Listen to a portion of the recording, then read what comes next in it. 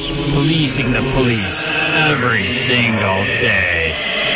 And doing what the Charlotte County Sun newspaper and local TV stations won't do every single day.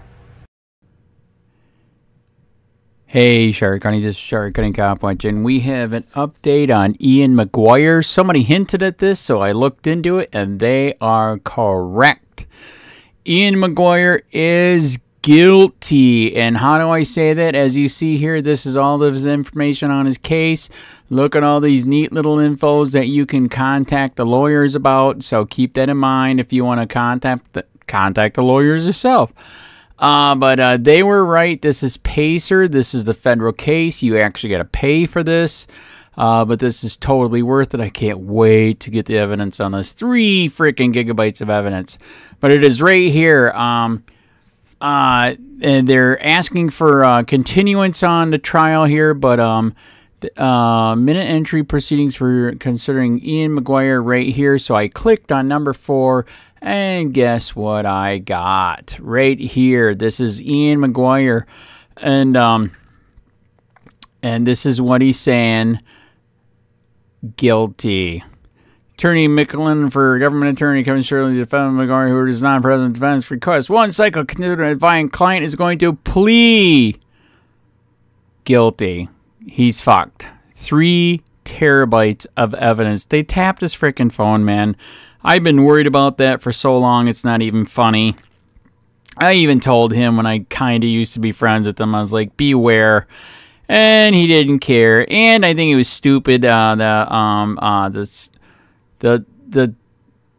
software that he used to spoof stuff actually records too, and I think he recorded all of it and to get rid of it. How stupid is that? So not only did they use a cell phone stinger on his phone, they had all that evidence that he recorded himself.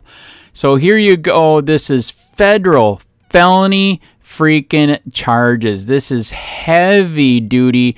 He is going to plea guilty.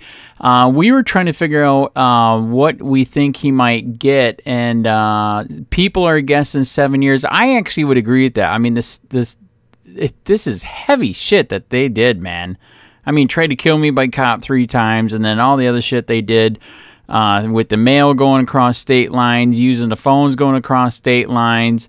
Heavy federal shit. I mean, if he went to court for this with jury, 10 years, 15 years, somebody else is guessing 7 years. I mean, this is heavy stuff. He's done. So there you go. Ian Mcguire is guilty. He is going to plea out to supposedly get a little bit less, and he might get a little bit less, but this is heavy stuff, man. And like I said, if you want to say hi to his lawyers, all the information is right here. And remember what our founding father said, take a goddamn country back. You're a frog in the pot. The water's gone. You're on the bottom frying. And don't be an Ian Mcguire. Freak, auditing's great, but don't do felony shit on the side, witness tampering. That you will get fucked and be fucked. And he's going to prison and getting possibly literally fucked. COPWATCH, policing the police every single day. Breaking news at noon, notorious YouTuber Ian Mcguire appeared in a Charlotte County courtroom this morning. He's known for recording public officials and putting them on his YouTube channel. Yeah, when the FBI raided his home, they found 36 guns and thousands of rounds of ammunition. NBC2's Claire Lavazorio joins us live at the courthouse right now. Claire, explain what happened in court. Well, I just talked to Kevin Shirley, who is Ian Mcguire's attorney, and he tells me his client is a very principled man. But today he did something he hasn't done before, and he took a plea deal for 2 of his misdemeanor drug charges. Now, the judge sentenced him to 6 months in jail, but that is essentially a wash because he will get credit for time that he has served, and he's been in jail since this summer. So that is completely a wash. But now the look is we're looking forward to the feds and what charges they possibly could bring to Ian Mcguire in terms of his harassment and stalking behaviors. His attorney tells me there's about a terabyte of evidence thousands of documents and thousands of recorded phone calls that will be presented by the feds when it comes to that case.